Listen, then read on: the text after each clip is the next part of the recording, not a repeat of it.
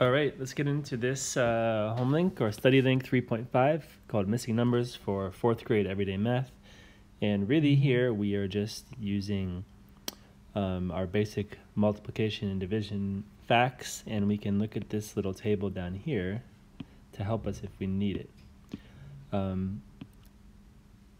So let's just have a look quickly at a few of these, but I think you should be able to get this. So the first one in here is 30 divided by 6. If you're looking on your chart, what you do is you find 30 here, and if you look up where 6 goes to 30 and move to the side, that would be 5 for your answer. Same thing here, 21 divided by what equals 3. You can use your chart, and let's see, 3, we'll start here, 3 to 21 would be 7, but I think most of you know these already. Here, 9 divided by, or 9 equals what divided by 8? So you can look at 9 and 8. Where does 9 line up with 8? Down here. So that would be 72. So that's just showing you how this chart works. Down here you could have different answers for these. It could be just whatever you want to put in here, because there's more than one answer, because it's giving you a choice. So I could say 10 times 3 equals 30, but really you can write in whatever numbers you want. Now for the try this, you have 5 times what equals 30. So 5 to get to 30 is 5 times 6, right? But you need to break down 6 into 2 other facts to get to 30. So how could we break down 6? Well, 6 could be 2 times 3. So 5 times 2 times 3 equals 30. Does that make sense? 5 times 2 is 10. 10 times 3 equals 30. The next one, similar thing. Now we're looking at 54. And can you find 54 on this chart? It's there. It's also there. And I think that's the only place we can see it.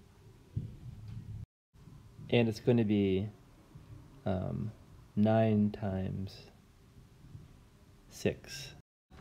So you could break it down different ways. And that's not the only way to get 54 too. There are actually other factors, but we'll just use this.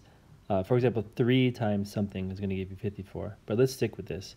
So we need to break one of these down. So we could say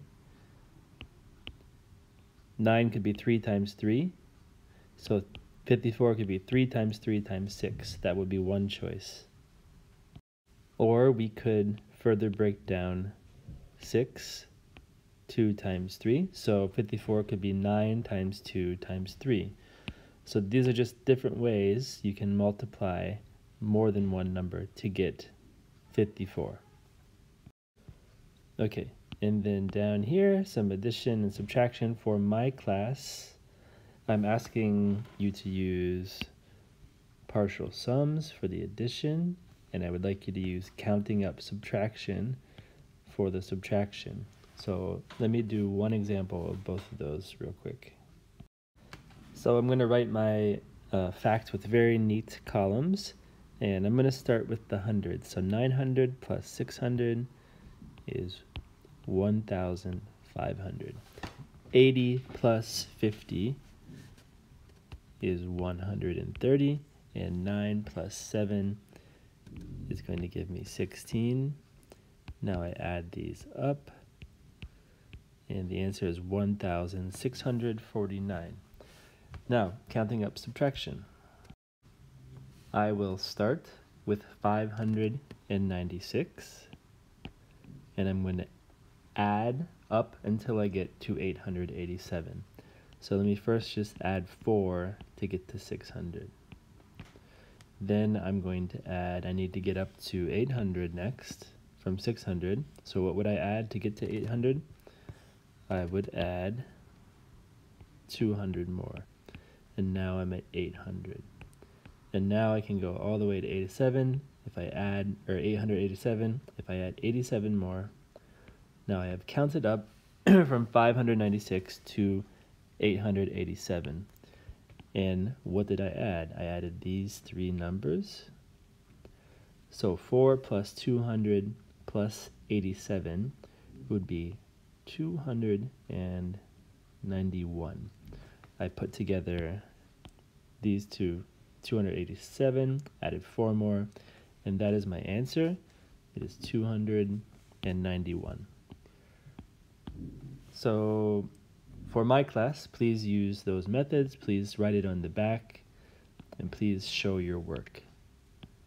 That's it for this home link. Thank you very much.